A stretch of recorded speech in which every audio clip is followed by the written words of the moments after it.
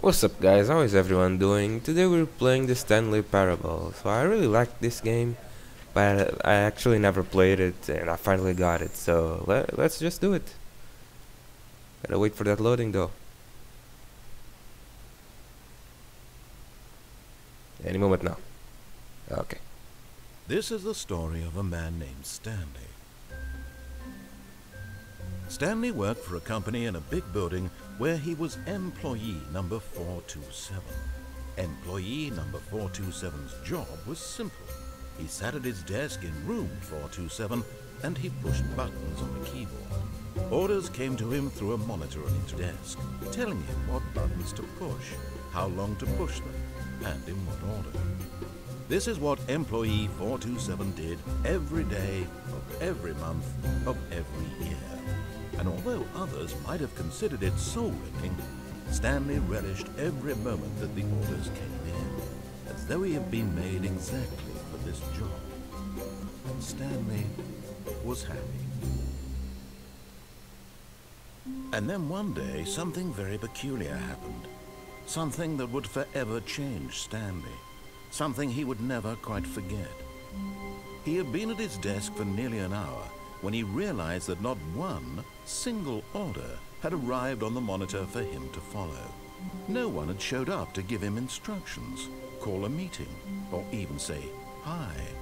Never in all his years at the company had this happened, this complete isolation. Something was very clearly wrong. Shocked, frozen solid, Stanley found himself unable to move for the longest time. But as he came to his wits and regained his senses, he got up from his desk and stepped out of his office. So yeah, let's step out of our office. All of his co-workers were gone. What could it mean? Stanley decided to go to the meeting room. Perhaps he had simply missed a memo.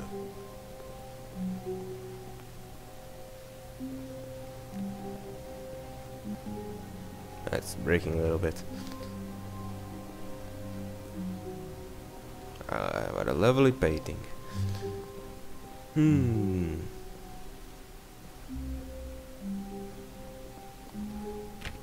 Nope.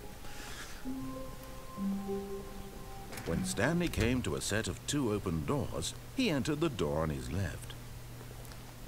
I really want to go in the inside the door in the right, just to know what happens.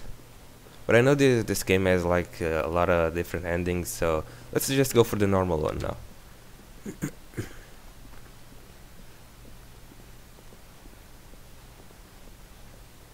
Yet there was not a single person here either. Feeling a wave of disbelief, Stanley decided to go up to his boss's office, hoping he might find an answer there. I've tried this game earlier, and there are some stuff in here that are actually funny, like this slideshow. It's somewhat random at some point. Here, what do people want? Things, happy feelings. Mike James, you are fired. Money, more money, things, but with money to buy more things. Graphs about things plus money. We have our new product. What is hot? Profits. That's the only different one. Pie, stripes. Oh no shit. Colored in segment. Oh, the boss appreciation minute. What's this? To do. Synergize, core value, expand, shift global market. Okay, stuff. Let's just to our boss's office anyway. Wait, oh. Stanley stepped into the broom closet, but there was nothing here, so he turned around and got back on track. I really doubt there's nothing here. There's probably something here, but I really don't know what anyway. Coming to a staircase, Stanley walked upstairs to his boss's office. Let's go upstairs then.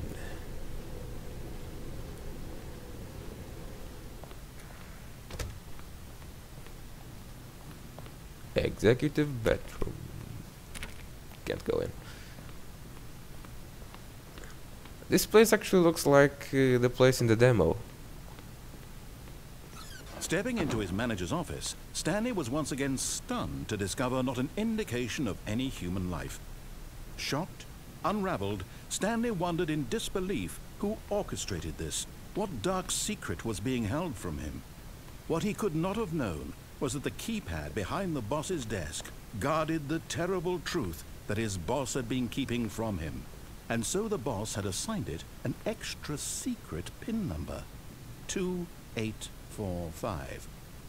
But of course, Stanley couldn't possibly have known this. Of course not.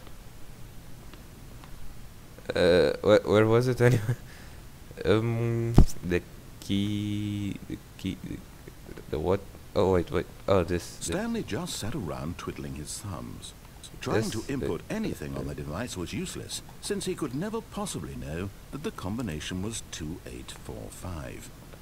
I actually wasn't paying attention to what was the device. Oh, okay. 2845. Okay, I know. Fuck.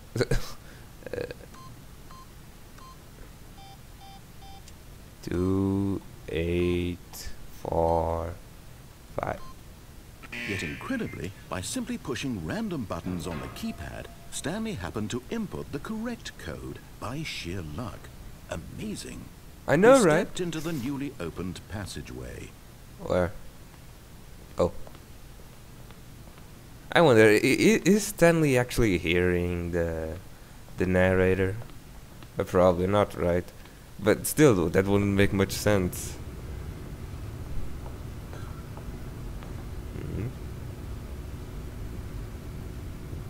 Is there anything in here? I can't really see. It's really dark. That's a wall. Okay.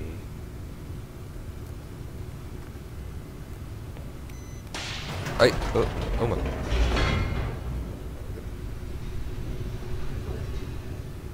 What's going to happen? What's happening? Come on, loading. This game is super interesting.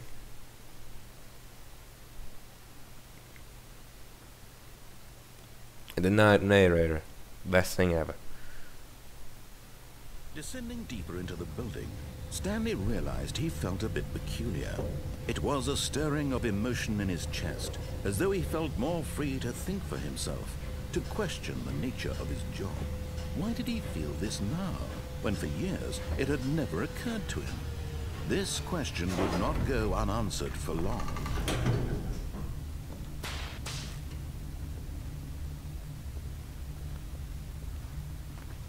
Stanley walked straight ahead through the large door that read Mind Control Facility.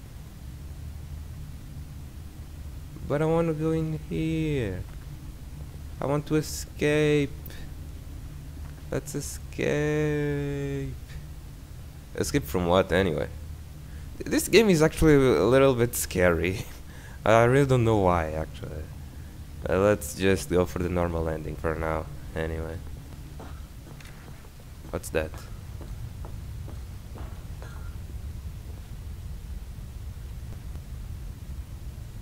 What's this?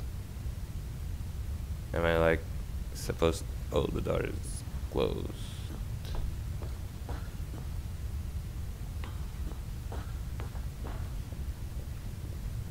Oh, is this like? Oh, okay. Okay, something probably is going to happen. No shit, but a lot of lights probably. Going to see something. Let's. The lights rose on an enormous room packed with television screens. What horrible secret did this place hold? Stanley thought to himself. Did he have the strength to find out? No. What the hell's going to happen in here?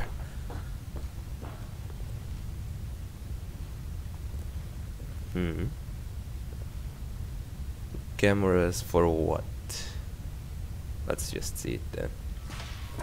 Now the monitors jumped to life, their true nature revealed. Each bore the number of an employee in the building, Stanley's co-workers. The lives of so many individuals reduced to images on a screen, and Stanley, one of them, eternally monitored in this place where freedom meant nothing.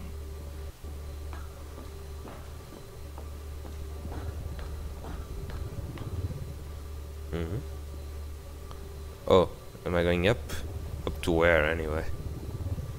Oh, but there's still one more passage.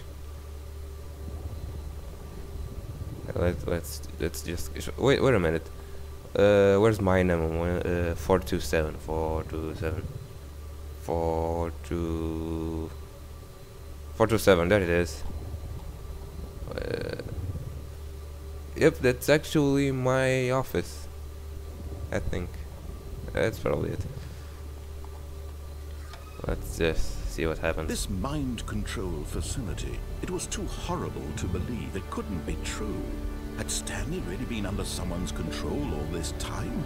Was this the only reason he was happy with his boring job? That his emotions had been manipulated to accept it blindly? What now? Oh. An elevator.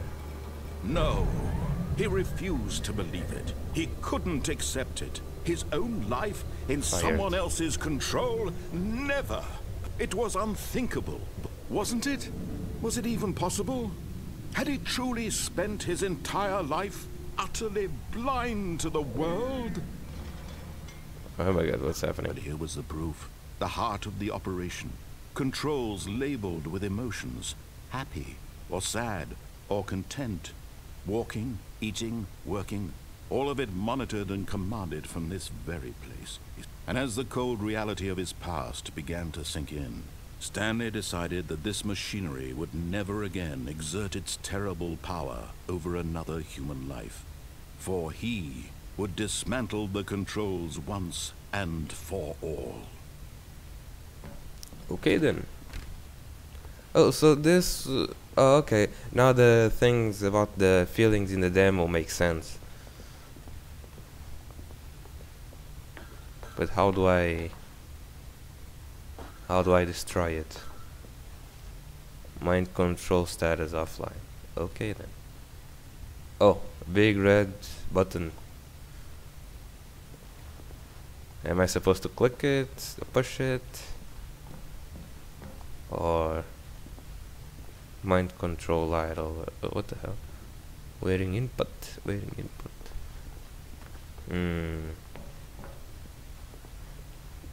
I need to destroy it, right? But how? I know there's a red button over there, but there are some stairs over here. What's up here?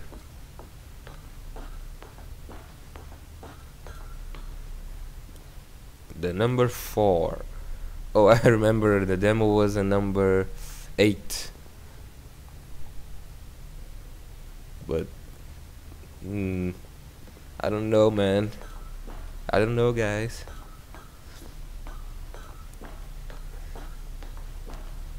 Okay. Let's see what's in that room over there anyway. Oh, wait a second. What's over here? Nothing. Okay. Oh. Another button with the number 3. What? Oh, what's that blue light? Sorry about that. Control disabled. Okay then. Oh, the number 1 and 2 are over here. What in the flame?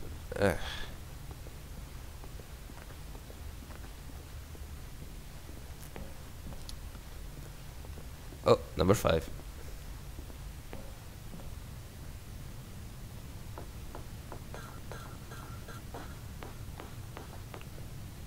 Oh my god, the game is glitching a little bit.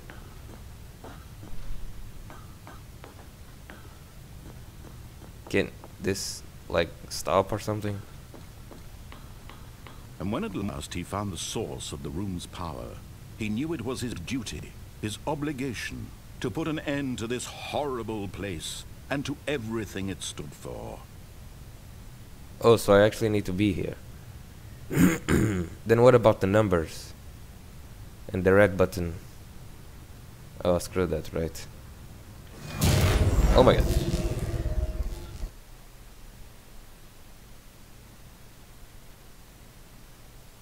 What happened? Am I okay?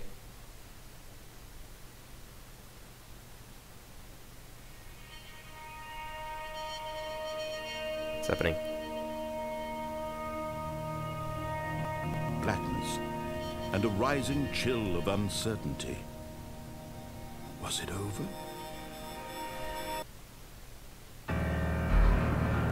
Yes. Oh, He had won. I He had thought it wasn't defeated over. The machine, unshackled himself from someone else's command. Freedom was mere moments away. And yet, even as the immense door slowly opened, Stanley reflected on how many puzzles still lay unsolved. Where had his co-workers gone? How had he been freed from the machine's grasp? What other mysteries did this strange building hold? But as sunlight streamed into the chamber, he realized none of this mattered to him, for it was not knowledge or even power that he had been seeking, but happiness. Perhaps his goal had not been to understand, but to let go. No longer would anyone tell him where to go, what to do, or how to feel. Whatever life he lives, it will be his. And that was all he needed to know. It was perhaps the only thing worth knowing. Stanley stepped through the open door. Such a beautiful story. Oh my god. I can see the... Wait a second. For some reason this doesn't look like a door. Okay, it's a door. It kind of looked like a video or something. Okay, let's... Stanley felt the cool breeze upon his skin, the feeling of liberation, the immense possibility of the new path before him. This was exactly the way, right now, that things were meant to happen. And Stanley was happy.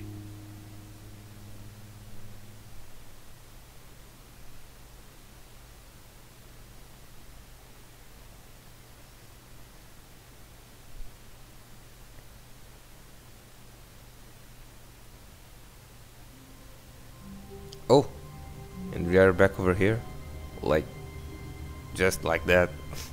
I thought there were going to be some credits or something, or just go back to the menu. Okay then, so that was the normal All his ending. co-workers were gone. What could it mean? Yeah. Stanley decided to go to the meeting room. Perhaps he had missed a memo. So yeah, that was the normal ending, I suppose. I'll do the other ones in another video then. So, bye.